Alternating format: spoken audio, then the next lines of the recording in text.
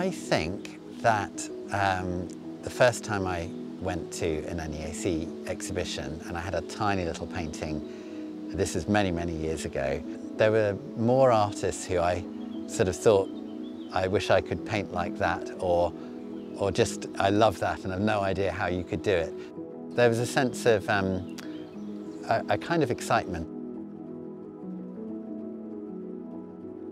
The New English Art Club has a lot of personal significance for me.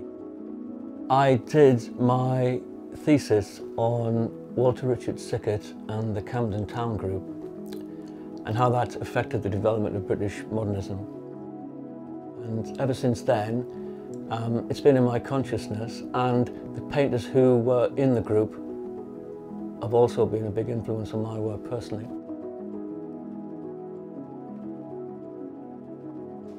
It's great to look at the exhibition each year and look at the range of work. It inspires me to see the paintings together. Art doesn't just come from nowhere, it comes from other art and other artists and of the past and the present. Painting's a language, isn't it? It's not just, there's so many different ways to represent the visible world and still have those core values that the NEAC upholds or holds dear to its heart. Members have a terrific range of approaches.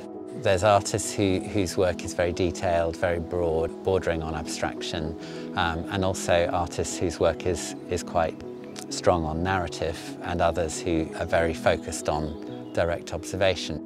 Being able to show live together in a group of figurative artists is really amazing, it's really great.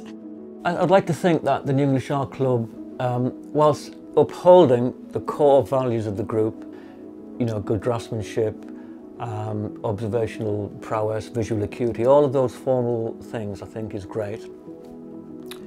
And I think we need to be mindful of survival and relevance.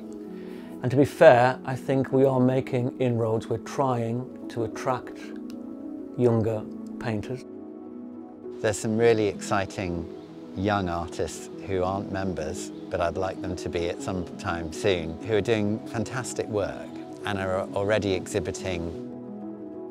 The NEAC does have respect and a certain amount of kudos.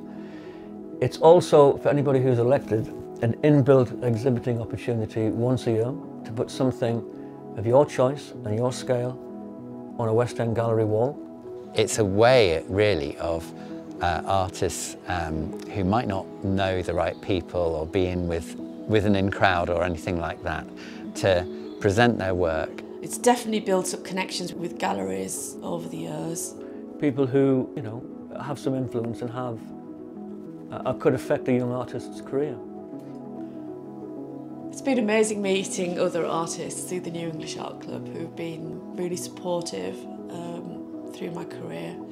It's never really left me, the NEAC, as a group.